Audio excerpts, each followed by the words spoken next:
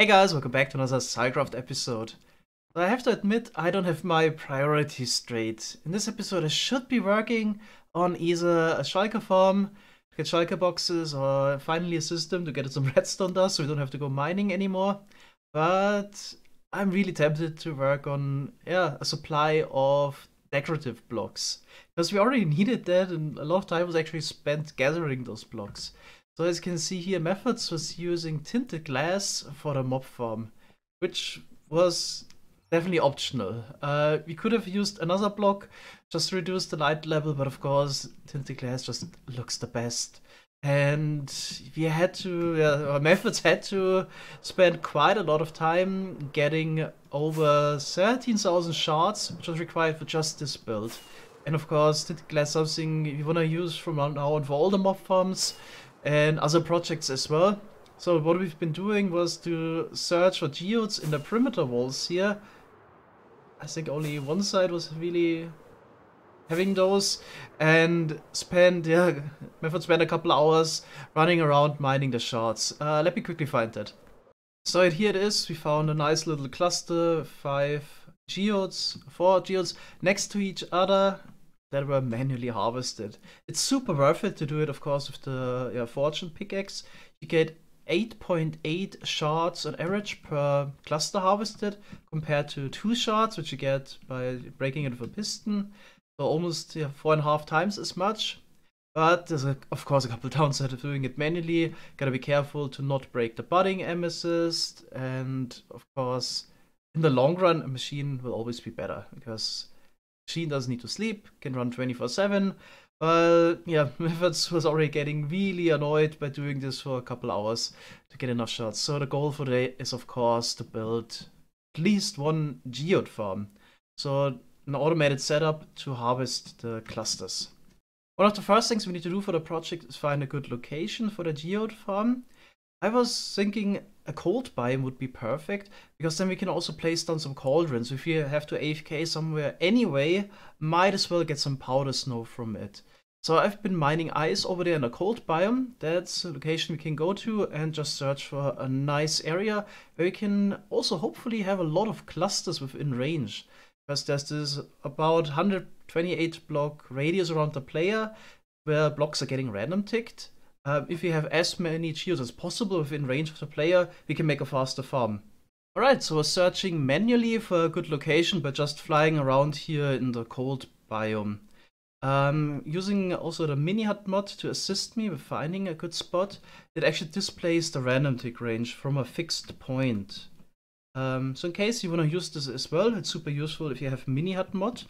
There's 2 options, so you can either display the random tick range from a fixed point, that's what I'm using here, or you can also have it dynamic. So if you have it dynamic, then as you can see, it moves around if you move as well. But it was actually more useful to find a fixed point to do this. So usually the highest amount of random ticks range of the player is at the corner of a chunk. Then I had to set a hotkey for that to display this here. There we go. Then you can count the amount of geodes that are within range. Technically, what would be even more useful would be an amount of budding amethysts within that random tick range. A quick explanation in case you've never heard of a random tick range. It's a roughly 128 block radius around the player where blocks are getting random ticked. So, for example, stuff that is visible from here, that would be over there, it would be outside of that range. So if there would be a geode 150 blocks away, you can still see it, but stuff wouldn't grow. So that's why it's important it's within that box. It's a bit of abstract of a concept, and well, you really need tools to display it for you.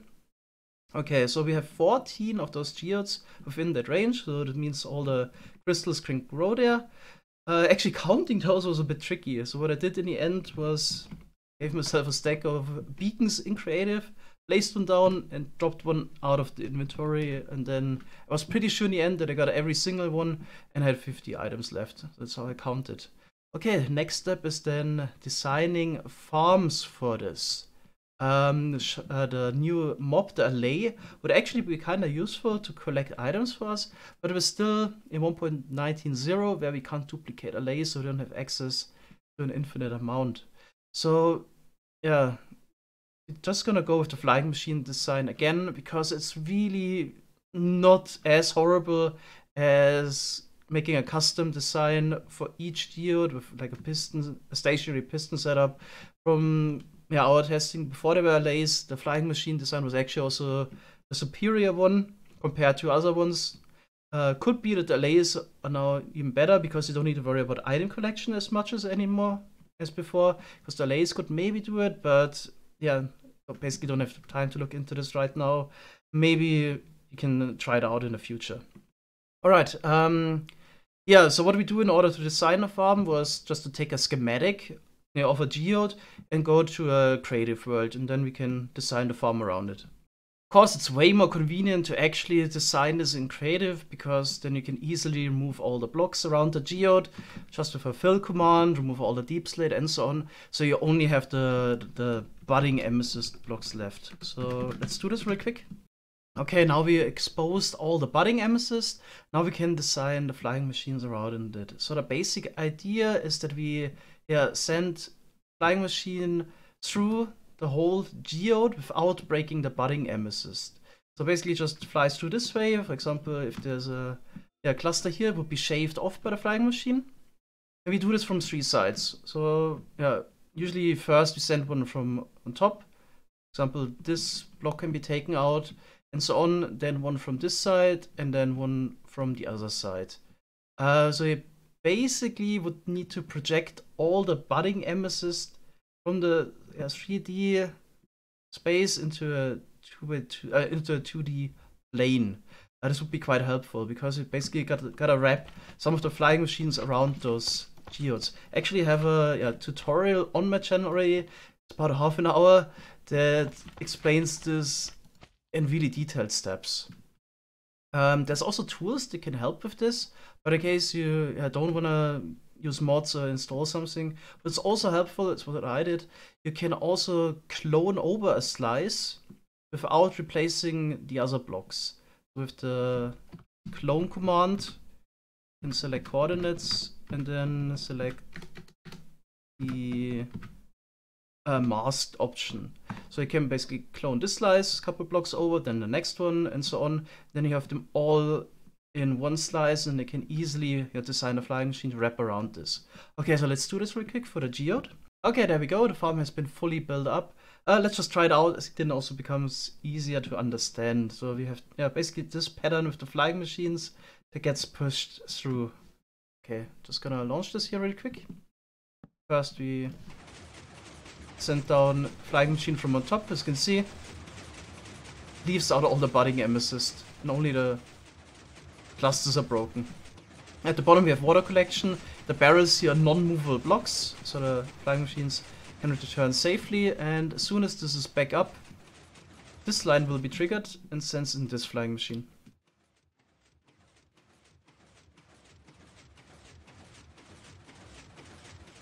There we go. And there's still some clusters that are left over. They couldn't be reached by both machines. So that's why we're gonna send in a third machine.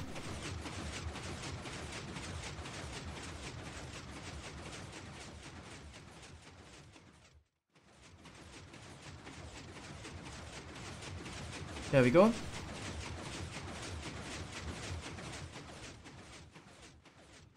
Now, all the items could go to the storage. Okay, there's a little downside. Some of the shards or items are left over. The allays could also help with that. So now we could have a allay either free or in a little cage somewhere around this. So maybe up here. And once the machine is done, we could tell the allay to pick up the items. It's probably also actually possible if they wouldn't fly away. I'm not sure. To have them just doing its own thing without being caged in, but probably is safer to have a cage for them. So then they could pick up the items. I think there's also some here left over on the honey block of the flying machine. This could be picked up. So with an allay, this could get yeah, slightly more efficient. So most of the items were collected. You could maybe check out the numbers real quick. What was left over? It's not too much. 4 items there. Then the ones here, the flying machine. So 8 items in total. If we compare this with the total amount, I'll just pick it up real quick. There's probably like 2 stacks down there anyway. And there we go. Actually, way more than that. Yeah, so the lace wouldn't help much. So what do we get? 5, 6, yeah. Almost 8 stacks we got. So yeah, losing 8 items really wasn't a problem. But of course, would be a slight improvement that can be done with a lace. Of course, we're also using the 167-minute clock to launch the flying machines, because there's this dilemma that if you send a flying machine too early, then too few of the clusters have fully grown, so you don't get anything from a partially grown amethyst on the side here. So only the clusters would actually give you items. And if you wait too long for all of them to be fully grown, of course, then yeah, you would also get less. So 167 minutes is the perfect clock. Then one more note, as you can see, there's also some clusters left over that can't be reached by any of those 3 flying machines. For example, so here we got some. You'd think we can just send a flying machine from on top, but we basically only have 2 blocks of space available. So there's some restrictions for the flying machines as well. For example, all the observers need to be covered, so cluster growing wouldn't ruin the flying machines. So yeah, it would be quite tricky to access some of those blocks.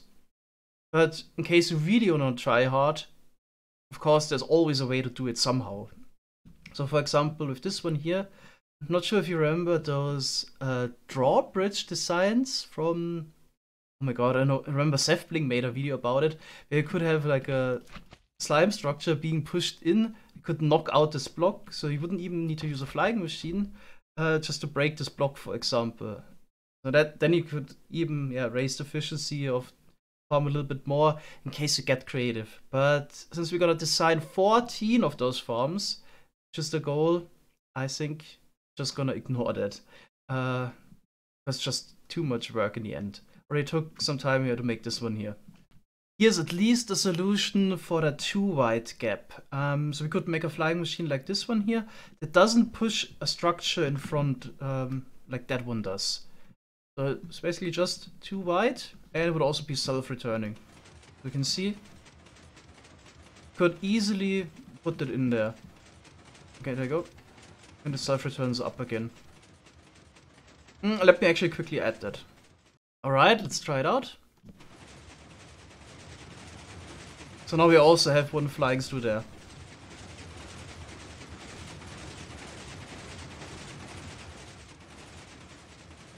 Neat. But it's still, of course, we didn't get all of them. Okay, so let's head over to survival and build this. You're probably also wondering, I don't think I explained it, why we're using barrels. So it's of course a non-movable block, but why not obsidian? Obsidian, of course, would be even better, but we don't have a huge supply of it. So we don't have a gold farm for bartering or a dedicated obsidian farm. That's why we're using barrels here. It's really a cheap block, only requires logs, which we can get from a tree farm. And it's the better option compared to the furnace, because the furnace does get ticked, like the barrel. And it's also still better than a dropper, because that requires redstone dust. So for us, best option right now, because we don't have a lot. And I think it actually looks pretty nice as a wall decoration. This doesn't look bad at all.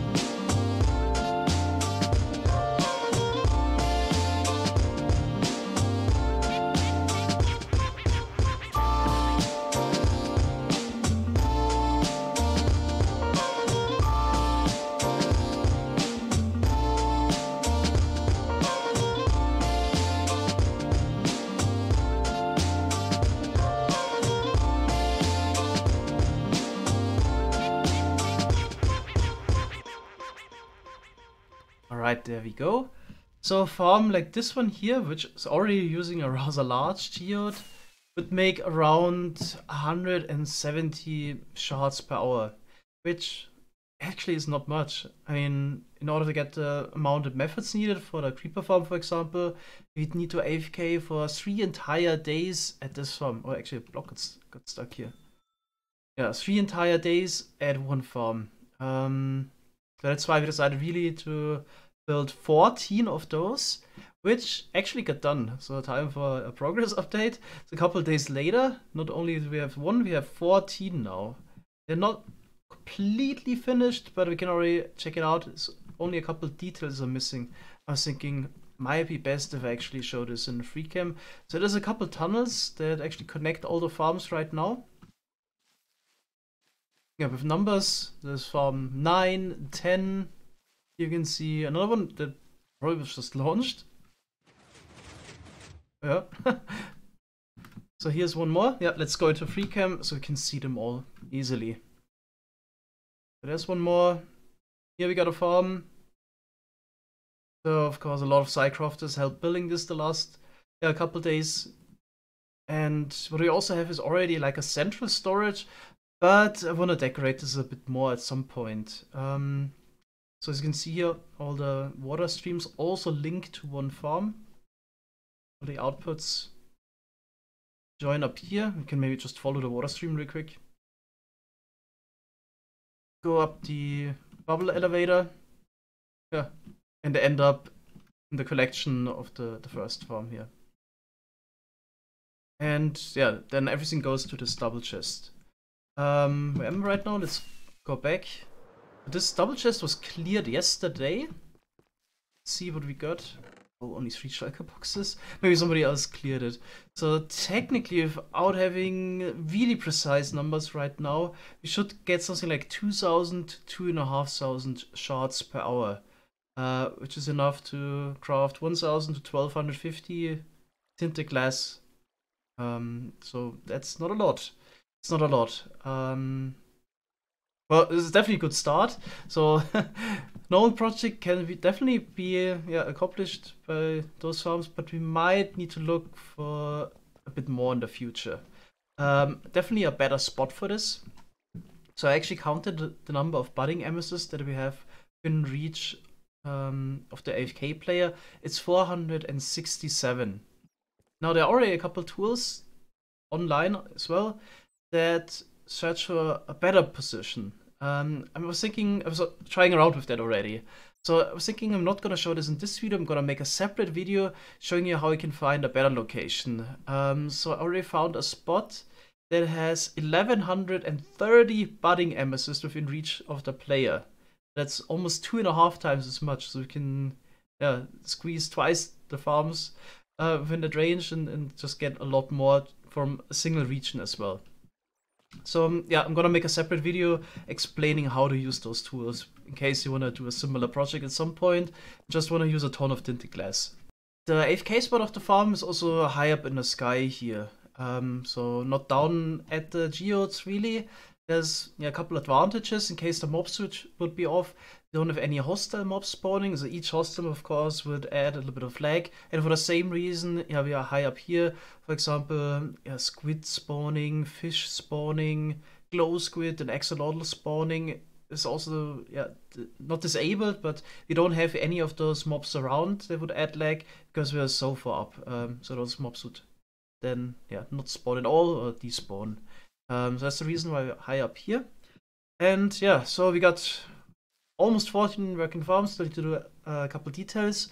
The project is not done yet. I still want to decorate this a little bit. So I want to have a nice platform up here with an elevator to get us up there and a nice control room where we can have one central clock and maybe a nice central storage. So this will be added, but I feel like I'm having a bit pressure right now to work on the next project because I'm already kind of procrastinating working on a redstone dust supply, and this is definitely more urgent than decorative projects at the moment, but I'm definitely going to come back to this. Alright, time to wrap up the episode, but I want to talk about one more topic again, which were the rates of this geode farm complex. Actually miscalculated how fast this would be, because when the geode farm mechanic was first introduced, per cluster that you harvested with a piston, you got 4 shards on average. And this was later reduced to 2 shards. If you harvest with a fortune pickaxe, you get 8.8 on average, so about 4.5 times as much. So it's definitely worth it in case you just need a little bit to do it manually. But there's of course also the downside that you might break a budding amethyst and so on. We've been running this setup now for over a week, got a couple 10,000 shards, so in case you really need a lot, then definitely automatic farm is the way to go. But yeah, it's a bit unfortunate that Mojang actually had to nerf those geode farms.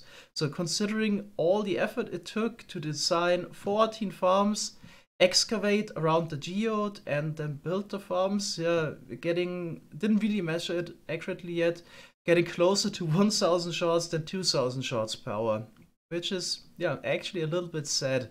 So Mojang's balancing sometimes is a little bit odd, trading villagers everything for 1 emerald, so basically can exchange one carrot for enchanted armor and tools is fine apparently. That's not too OP, or raid farms, just ridiculous, no effort, and multiple useful items can be gathered within like the first day of playing. That's all fine, but those geode farms, yeah, they were too overpowered apparently and had to be nerfed. Yeah, sometimes a little bit odd, but well, you can live with it.